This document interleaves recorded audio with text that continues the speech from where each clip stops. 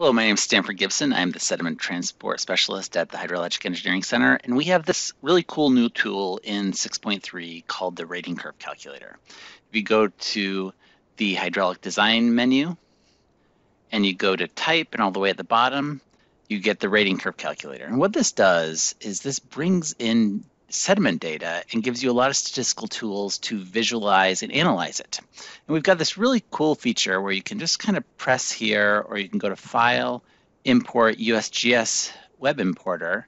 And if you live in the United States, we'll bring data in directly from the US Geological Survey. And so, for example, I'll just go here and I'll choose California. And let's say we want to look at the Eel River. And I search, it'll bring up all the USGS data from the Eel River. It'll populate how many loads and concentrations each one of them have. It'll let you know which ones don't have data. And so we can just say, hey, let's go to the Eel River at Steward. We'll import. If they don't have flow data, we'll go get it from the daily flows. And that's really nice. It just brings in the data that we want, and then we'll do another video on how to use these tools. But we got stationarity, we got hysteresis, we got all sorts of tools to help you with that. And that's great if you live in the United States and your river has USGS sediment data. But one of the questions we've been getting is, what about the rest of the world? What if we don't want to import this? What if we have external sediment data? Can we use the tool? And the answer is absolutely yes. And so this video, we're going to show you how to do that. So I'm just going to go File, Clear All, and reset my my rating curve calculator. And I'm just going to bring over some data from a project that we worked on with Calvin Creech several years ago. We have a couple papers on this if you want to check it out. But these are data from 2009 to 2014, around the time the dams went in on the Madera River. And this is data from Puerto Veo. And so what you need to do to get data into the rating curve calculator is, well, there's a couple ways you can do it. There's a link down in the information about the different ways you can do it. You could create a comma delimited file. It always needs to be in this date, time, flow, load format. But there's also a copy and paste option. If you just make an Excel spreadsheet that has that format, you can copy and paste. And so let's open up another Excel sheet, a blank one. And I've got a date, so I'll go get my dates and put them there.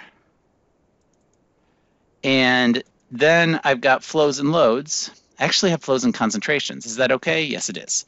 So I'll get my flows and concentrations, and I need a time column because it goes date, time, flow, load. And so I'll put my flows and concentrations there. And then I have a problem. I don't have time. Well, that's okay, because as long as you have it in the 4 columns, we'll recognize. So then I'll come here, Control Shift down, Control Shift over, and I'll just copy those 4 columns of data.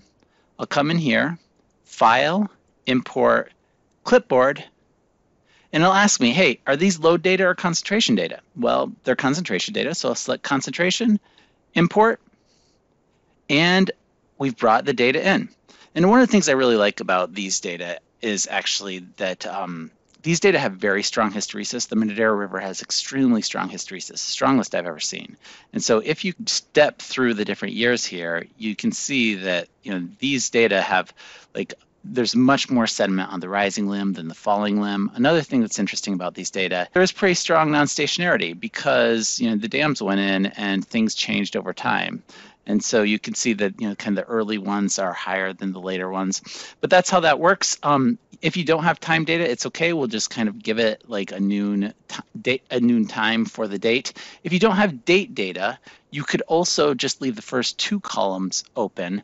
But then you can't use any of the statistical tools or the visualization tools that are temporal, which is really the stationarity and hysteresis. Those require temporal data, but you can still do the piecewise linear, you can still do the bias correction, and you can still do the correlation analysis. So the things that are time specific, you can't do if you don't have date and time data, but you can do some of the other stuff.